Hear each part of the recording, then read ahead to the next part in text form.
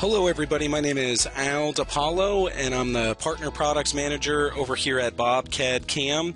Today I wanted to take a quick look at our engraving features and how you can accomplish a step down. So in this example I just have the BobCAD logo, and let's say I want to engrave this. So I'll run this through the stock wizard and I'll go ahead and pick my 0. So I have my stock set up, which I'm sure if you've watched some of my other videos you'd be familiar with this. And what I want to do is just engrave this. So what I'm going to do is load a 2-axis engraving routine, and I can select the geometry that I want to work with, and I can go to my tool and I can go to my tool crib, and I'm going to pick a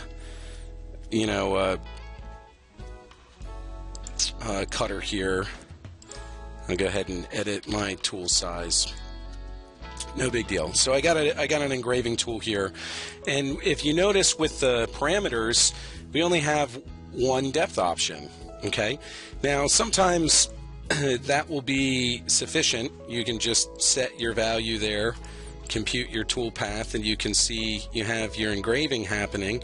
But what if you want to have it rough it out? What if you want to step it down or take multiple steps to put that path into your part? Well, you could, instead of using engraving, you could use a profile feature.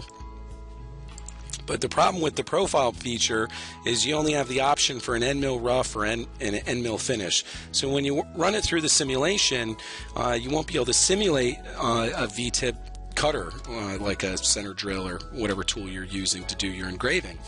Now, when you're in profiling, you have a total depth, but then you also have multiple steps to get down to the bottom.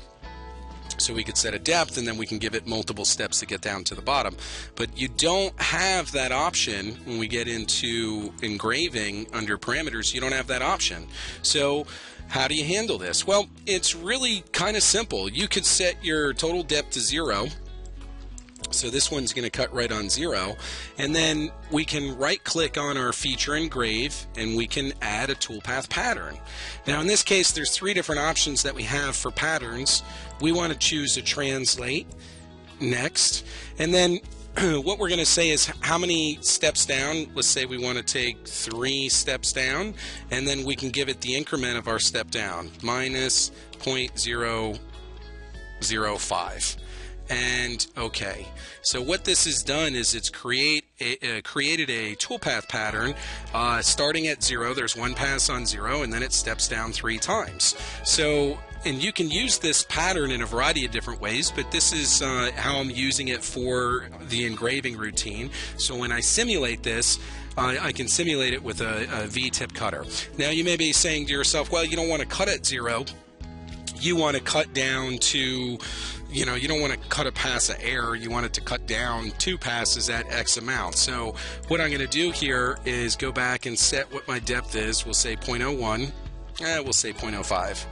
0.005. I don't know, whatever. We'll put a value in there and compute, and then our toolpath pattern will just make this one copy, minus 0.005, click OK. Now we have 2 passes in order to get down to the bottom. So using your toolpath pattern, you can easily adjust the number of step downs that you want to take for your engraving routine.